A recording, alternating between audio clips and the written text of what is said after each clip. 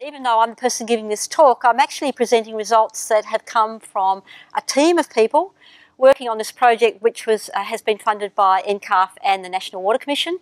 And our challenge was to look at how we could build the climate resilience of freshwater habitats and freshwater species throughout the Australian arid zone. And we've just produced some draft national guidelines. I've put my email address down the bottom there, because if you email me, I'm quite happy to send you the draft guidelines. I'd really like any feedback. I've got to get feedback, take up feedback, and then produce a final copy of the report by the end of March, and then sometime after the end of March it will be available on the NCARF website. So I'll let you read that. Those are our main objective was to reduce risk, and we've produced a portfolio of approaches. But what I want to talk to you about today, in particular, are refugia or refuges. Our focus has been on aquatic invertebrates of fish. We only had a year to do this work, so there's a limit to what you can do in 1 year. But we wanted to work on things that were truly aquatic, so aquatic invertebrates and fish were where we focused. You can see there the shaded area is the Great Artesian Basin. I don't know how well the drainage divisions are coming up. But basically the arid zone, the arid and semi-arid regions cover 70% of the Australian continent. So it really is a very large area. The points here that you can see, well, most of my work has been done on the very edge of the Lake Eyre Basin, which is in Central Australia. We were looking at some data sets on invertebrates. We had a very large data set made available to us by the Department of Environment and Conservation in Western Australia. Back in 2005 and 2006, they did a very large survey of aquatic sites in the Pilbara. Now, the Pilbara is one of the most intensively mined areas in Australia, and of course they were being proactive about really trying to find out what was there before it grew. But in fact, in terms of invertebrate surveys, which were available to us to work with, you can see there aren't all that many. So even though there's been a lot of work presented, particularly on Cooper Creek, in some ways there's still a lot that we don't know about the biodiversity, the aquatic biodiversity of inland Australia. The first thing we did when we wanted to look at refugial habitats was to say, well, what kinds of aquatic habitats do we have in the arid zone? And luckily, a paper had just been published, of which Adam is an author, which looked at 4 main types of water bodies in the eastern Lake Eyre Basin. And we built upon that work to come up with, I guess, a larger suite, all the different types of habitats that we believe occur within the arid zone. And one of the things that we were particularly interested in looking at was whether these are surface water-fed systems or groundwater-fed systems. And of course some receive water from both, but the major distinction is, do they get their water from rainfall and runoff, or do they get their water from groundwater? Because to manage any aquatic system you have to know where your water comes from. And I've just put up some examples there of the different types of systems. So then I started looking into, I'll just go, no, I'll leave it there. I started looking into the definitions of refugia. Now you might think that this is academic, and I can assure you it's not, it's quite important. So evolutionary refugia is the name that's been given to water bodies that have supported, in this case, aquatic species over very long time scales. So these are things that have been there for, in some form, millions or thousands of years. In contrast to that, and these are permanent water bodies. Now you can't actually, by going out to a water body and sampling it, tell how long that water's been there for or how old that site is.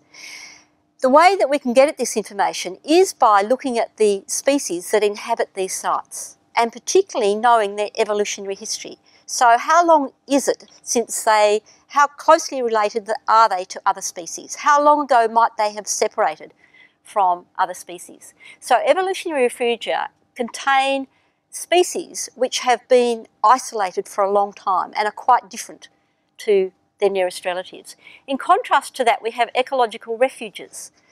And these aren't necessarily permanent water bodies, although the most important refuges tend to be permanent water.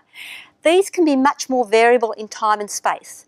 And really it's context dependent. So it depends on the particular plants or animals that you're looking at as to whether you call a place a refuge or not.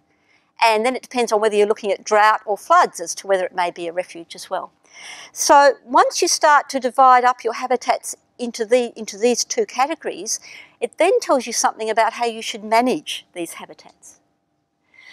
But so first of all, looking at evolutionary refugia, and I went through a lot of studies, and I should say there's been some excellent work done in Australia. Jane Hughes at Griffith University with colleagues, Nick Murphy working at La Trobe University. So Jane has been working on Cooper Creek and other dryland river systems. Nick Murphy at La Trobe Uni has been working on mound springs. Winston Ponder, the Australian Museum on Mound Springs, Michelle Guzik and a number of other people have been working on subterranean fauna. And so based on the work that they've done, it became evident that subterranean aquifers in fact contain what we would call the oldest fauna. Mound springs also, going back probably 1 million years.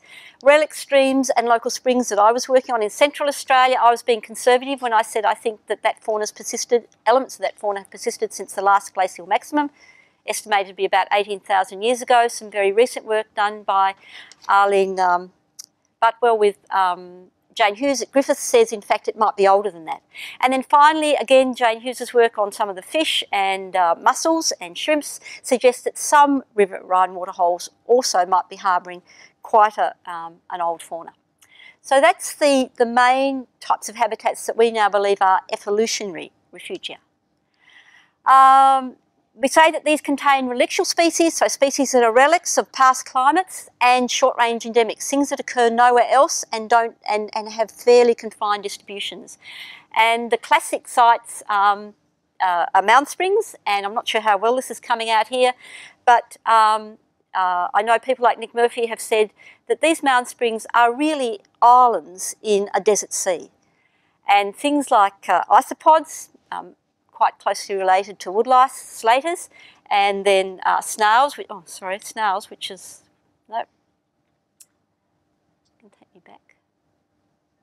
No, I've got to go that way. No, sorry, getting my...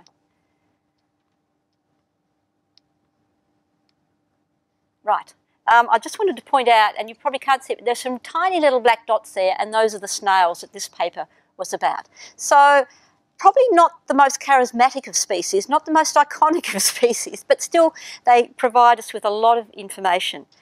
A bit further up the charisma scale, or at least it is for me, are dragonflies. And I think particularly the red one, Diplocotes hematodes, is a classic, to me an iconic species of the Australian arid zone. It's red, like its landscape. They appear to be quite strong dispersers, so there's just a meta-population that's occupying the entire arid zone. We're working on the molecular genetics of those now. We're also quite interested in much weaker flies, and these are the mayflies. And in fact, some have turned up in pools in the Simpson Desert a year or two ago when it was much wetter, and that suggests to us now that they can fly a lot further than we thought they could.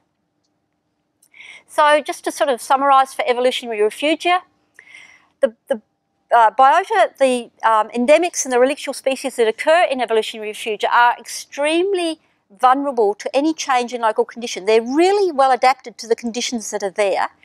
And because these are sites that are fed by groundwater, and in the case of the mound springs, it's the Great Artesian Basin, those habitats are decoupled from the regional climate. They're not dependent on rainfall. So they are the sites that are most likely to persist into the future. A drying climate is not going to immediately affect them.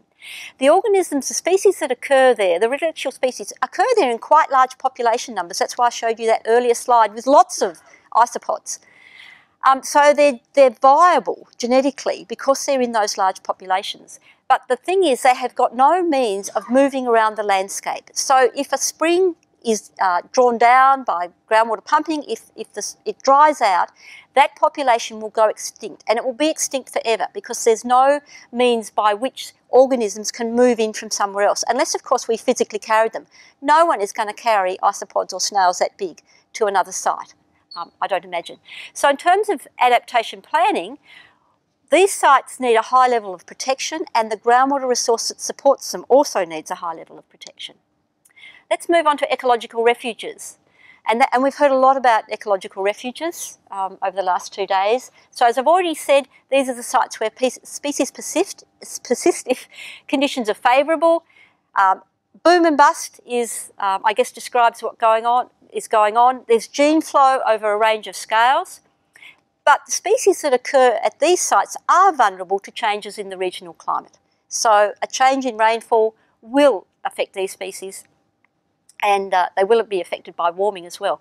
So in terms of how we plan with climate change for these sites, it's not physically maintaining water in the landscape that's important, it's making sure that we have the connectivity between these sites so that the things that are already well adapted to moving around the landscape can keep moving around the landscape. And this highlights the importance of floods. I'll get back to floods again in a minute. So I just wanted to reiterate what I've been saying about decoupling from the regional climate. If a site is really well decoupled from the regional climate, I think we can pretty well say that site will persist. And so, of course, the most highly decoupled sites are subterranean aquifers. Now, they're underground systems. I don't have any photos, but I was really impressed when Colin put up that slide of Camberwell Caves. They are subterranean aquifers. So they're thermally and hydrologically quite stable. In terms of things that are above ground, well, mountain springs, some thermal stability because groundwater is usually pretty cool, but they're open to the atmosphere, so they will heat up. So warming will affect them. But hydrologically, they're quite well decoupled, especially those within the GAB because it's such a big aquifer. But Tom Hatton, back in 2001, I think, wrote a report that said all of Australia's groundwater is in a state of net discharge, that our groundwater is running down. It's not recharging. So we've got to be mindful of that, whatever we do with groundwater. The relic streams, which are the sites that I've worked on in Central Australia, are quite shaded. The relic fauna that occurs there, they're south-facing streams, so they are cooler than out on the surrounding plain, and they've also got a degree of hydrological decoupling, so they're a bit removed from local rainfall, but these sites are getting groundwater coming out of the ranges, so they're local aquifers, and those aquifers tend to be smaller. The water isn't as old. And we tried to summarise this in a graph that may take too long to explain now, except we wanted to put it all together and say, you further you come along this axis, more decoupling from the regional climate, the x-axis is where your evolutionary refugia are. However, any evolutionary refugium also has some things that will fly in. So they also act as ecological refuges. Over on the other side, we have all those things that come and go, the temporary sites. And it really depends on the dispersal ability of the fauna, which is what I told you previously. Getting back to floods, the importance of floods, beneficial flooding, to ensure that ecological refuges are resilient systems, we need to make sure that the processes of dispersal, colonisation and what happens when they get there are all supported. And ensuring that we have floods is one way of supporting most of those processes. The other thing is that we have to have good quality habitats to ensure that the things that do turn up can then actually live there and reproduce. We also have a lot of temporary, intermittent, ephemeral water bodies throughout the arid zone. These are very dependent on local conditions, but thanks. And in this case, it's not the water that is, the water is the refuge for things like water birds that might be passing through. In this case, it's the sediments that are the refuge, because this is where the seed and egg banks are that hatch out when it does rain. So this is why we also need to protect the sediments of these sites, and that's something that often gets forgotten. If there's no water there, people don't think they're aquatic. I came up with a little framework just to, again, reiterate what I said. So if you're looking at your sites, you need to work out whether it's a perennial or permanent water body or it's temporary. Then you need to work out whether it's an evolutionary refugium or it's an ecological refuge. And the thing that we need to be looking at in terms of adaptation opportunities is where new water is turning up in the landscape. Because in some cases, this may be the only place that will act as an ecological refuge. But there's no such thing as a free lunch. It was mentioned earlier. Why don't we just pump some groundwater to save riverine waterholes? Well, that groundwater may be supporting an evolutionary refugium, or it may be supporting a subterranean ecosystem. So we've got to be very careful about how we treat this new water in the landscape, but we shouldn't ignore it as potential habitat. How do we tackle climate change? Well, one of the things we need to do is to reduce the uncertainty. And the only way to reduce uncertainty is to have information. And so this is where I want to put a plug in for the fact that we need to be recording change. Now, if I said to you we need to be monitoring, everyone would go, yes, that's fine. Monitoring has such a bad press. I no longer want to use that word, but I do want to talk about the fact that we need to be tracking change. And the arid zone is a big place. Researchers like myself cannot hope to be out there doing everything. This has really got to be taken up by the people who are out in these places with water bodies that are particularly important to them. So lots of opportunity here for local communities, Indigenous groups, landowners, and researchers like myself. And we need to instrument these sites. And you can instrument sites now for a fraction of the cost that they would have cost, say, 5 years ago or 10 years to put out weather stations. And this is what we're just about to do. We're just about to instrument, it'll either be Serpentine Gorge or one nearby in Central Australia. We're going to put out a weather station with depth loggers, wildlife cameras, bioacoustic sensors for things like frogs, because we want to be able to link changes in the regional climate, and BOM gives us excellent data on the regional climate, but we need to be collecting data on the microclimate. We need to be linking that to what's happening with the water, and then how the biota is responding. And a lot of that we can now do continuously, because things have got so much cheaper. I also want to mention, I can't go into all the other things that we've looked at, but through working in Central Australia, a colleague, Dr. Jane Brimbox, who's been involved with the feral camel management program, and Andy Bubbs, who's here, is involved with that as well. Jane, once she started working on that, realised that the impacts of the feral camels were particularly high at water bodies, and that these made good focal sites for looking at how things were changing once you removed the camels. So she's done a lot of work already, and she's already started logging conditions, and she's been working with ranger groups to do this work. So the precedence is already there. What we now need to do is to build this up. So what I'm hoping, the vision that I've got at the moment, is that we do create this, what I'm calling an arid zone waterhole change network, for the want of a better word, where we do link in with people who might already be tracking various things at waterholes with just a little bit of extra help, and some protocols could start putting in their own instruments. And Andy and I are both here and quite keen to talk to people about the fact that we would also like to initiate what we at the moment calling an arid zone water security consortium, because we think that the time is ripe, that we are now all very, I guess, cognizant of the problems facing arid zone water bodies, but unless we get together as a group and look at opportunities, funding is incredibly tight at the moment for anything on water in Australia, and we need to be very proactive. So we're having a workshop in Adelaide. You can email Andy or you can catch either of us to talk about it. And I'd just like to finish off by saying, I think it was Leonie who said that we shouldn't just be looking at Cooper Creek, we should be looking at the entire Lake Eyre Basin. I guess my plea is that I think there's a lot to be gained by saying let's look at the entire arid zone. Thank you. Thanks, Jenny. Yeah, I might put that there. Thank you. Oh, sorry.